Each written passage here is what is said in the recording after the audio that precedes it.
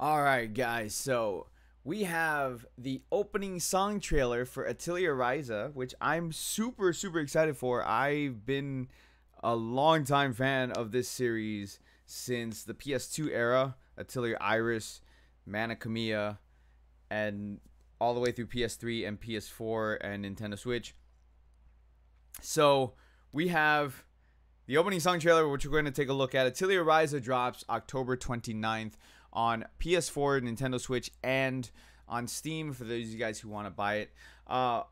Unfortunately, I just got confirmation that the collector's editions or limited editions are sold out through NIS America, so you can only buy the standard version. But Koei Tecmo did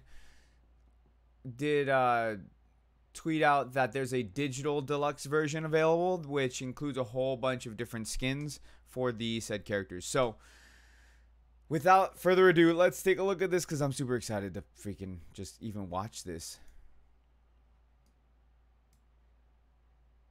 I did hit the play button, right? I did, okay.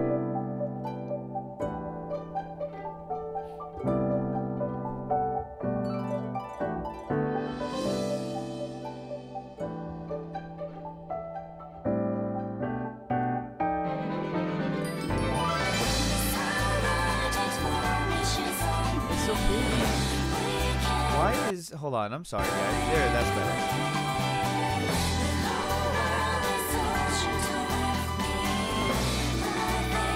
Hold on. Can we just admire for a second here? Like, Ryza. Like, just super thick Ryza. That's all.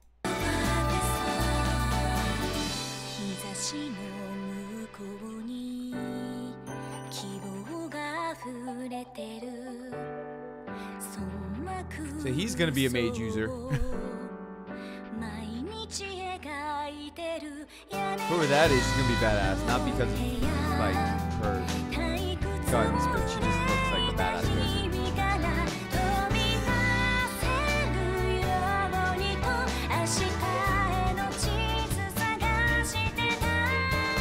Okay, so that's Ryza's childhood friend. There's always a childhood friend, always. There's always that, like, okay, there's the main character, which is the titular character, and then you have the main character's childhood friend, always with them. And then a lot of the other characters too in these games, like this dude right here. A lot of them are also they're either raised in the same village or they know their family members or something along the lines. So he's probably gonna be like her bodyguard or something like that. And this kid right here again is probably a mage user or magic user, and most likely he's a childhood friend on top of that as well. And he got smacked by a So I don't know if those other characters, I mean, they might be the villain. There's usually, the cast is usually fantastic.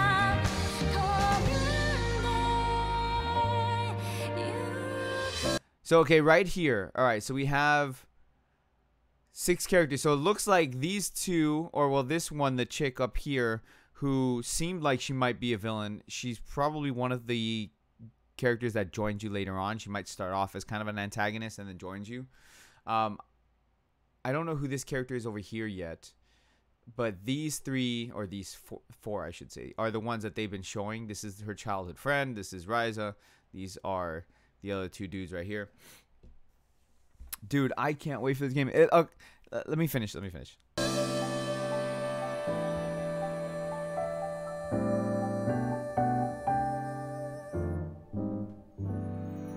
Like, the music is always so good for the intros in these games.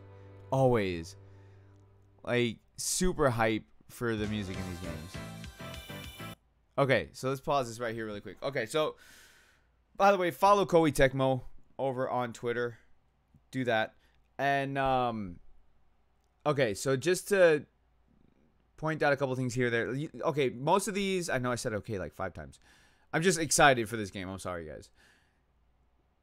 Atelier games are JRPGs and they are turn-based RPGs. They're made by Gust.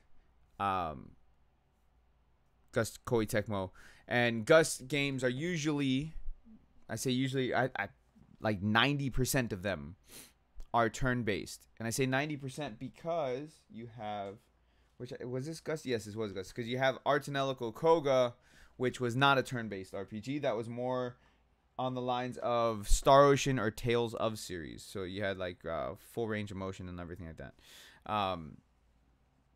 But it's a turn-based RPG, and usually a very, very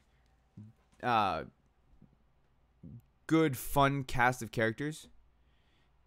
And like there's a lot of humor in these games. There's a lot of adult themes, and when I say adult themes, like they make fun of adult themes, I guess you could say is the best way to put it, because most of the time the main characters are underage, and then they have like there's always an adult character in the party who always gets drunk or like does something that an adult would do, and then just kind of just takes it overboard with the main characters.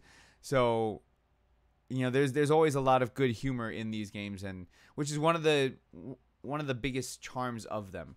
Now, one of the biggest things I see in these type of games, or in this game in particular, is the fact that this game looks like it's going to be a little bit of a divergence from the prior series. Like this game, to me, I won't know until I actually get a chance to play it, but to me, this game seems like it's going to be more open world aspect, because prior games you have a map and then you have to you go on the map in the different places, but this game just seems like it's going to be more open world, and I hope it is, just because it'd be a nice divergence from the prior games and to give a little bit of a more just more of an upgraded, different feel to it.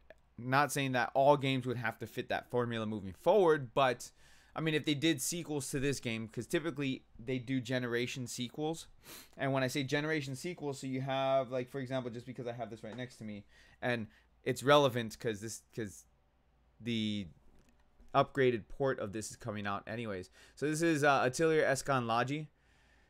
So this game takes place in the Dusk Saga.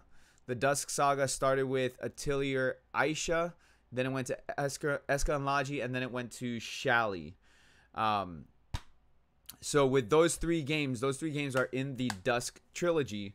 And the Dusk Trilogy, by the way, is getting a re-release, which is going to be the DX version of the game. But I was using that as an example because prior to that, we had the Arlen Trilogy, which then became a 4-game series, which is, what is it, quadrilogy?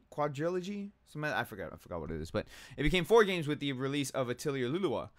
And so games are usually in that kind of aspect. So you have the Atelier Iris series, then you have the Arlen Trilogy, then you have the Dusk Trilogy, and then I forgot what the next one was, but you get the idea. So if they do 3 games in this series, usually they keep the formula the same. They just improve upon the said formula, and I hope that they do that with this game moving forward. I'm so excited for this game. So excited for this game. This is also to note, this is the first game in the series that is getting a worldwide release at the same time. So it's usually the Japanese version gets released first, and then we get a global version later on, which usually takes like a year. But in this case, it's a worldwide release all at the same time, which is why we just got Atelier Lulua, and now we have this one getting released shortly after. So super excited.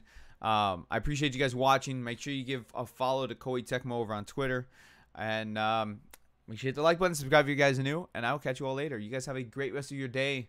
Good game, guys.